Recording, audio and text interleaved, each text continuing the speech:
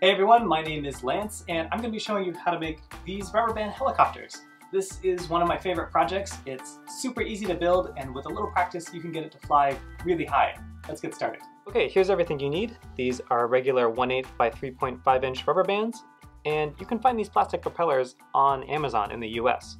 Also make sure that you use cardstock or index cards.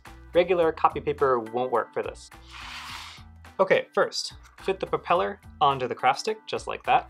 Then bend a paper clip, just like this. Use your thumb to hold the larger half of the paper clip against the other end of the craft stick and tightly wrap tape around it. Next, cut out and then tape on a piece of cardstock or index card. The shape of this does matter, and I'll talk about that more in just a second. Make sure that the paper and the paper clip are on opposite sides of the craft stick. The last step is to attach 2 of these rubber bands. You can try 1 or 3 or more, but generally I found that 2 works the best. Okay, start winding by firmly grasping the bottom of the helicopter in one hand. Face the propeller toward you, and with your index finger, start winding it clockwise. As you wind it up, you'll notice that the rubber band gets tightly twisted. Keep twisting until the rubber band starts to coil on itself, like right here. Fill up the entire rubber band with this double coil, and that's about how much you need to wind it up. So, there is a crucial technique for how to fly these successfully. Once it's all wound up, you have to let go of the propeller first with one hand, and then let go of the bottom of the helicopter with the other hand, one after another. A good rule of thumb is to let go of them in the time that it takes to say tick-tock, like this, tick-tock. If you let go of both at the same time, the weight of the propeller is going to pull it down before it can start generating enough lift. And this means that it can tilt in a random direction and start flying, and that direction could be right at you. Alright, so how does this work exactly? Well, obviously the twisted rubber bands are powering this propeller, which is generating lift, causing the whole contraption to fly, right?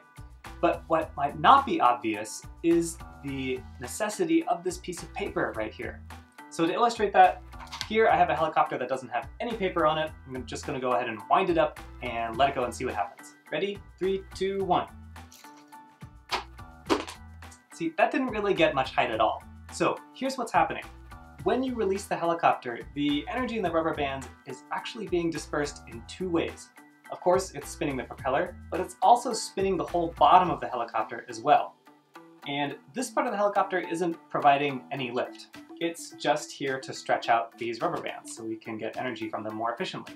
In other words, we want all of the energy from the rubber bands to be diverted to the propeller, but some of it is being wasted spinning the bottom of the helicopter. Additionally, this craft stick has a lot less inertia than the propeller. It's a lot easier to get it moving. So when you let this go, the energy of the rubber band is going to be dispersed down the path of least resistance, which is this craft stick, and almost all of the energy is wasted spinning this stick.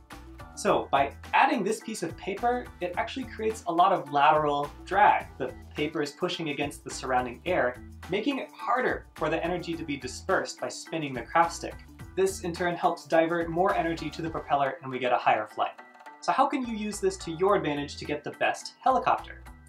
Well, it's a balance. You might think that if you put a whole sheet of paper on here, that's going to generate a lot of that lateral drag. But a whole sheet of paper is too heavy for the helicopter and it still won't fly as high.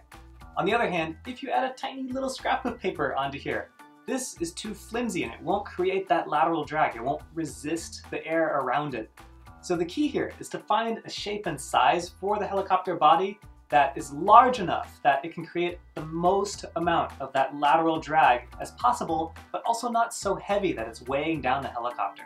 I'll leave it up to you to experiment. If you find a great design, please go ahead and share it in the comments. Now, if you like this video, please like and subscribe. It shows me that you want to see more of these free engineering project plans. You can also show your support on Patreon, where you can get access to lesson plans and project sheets.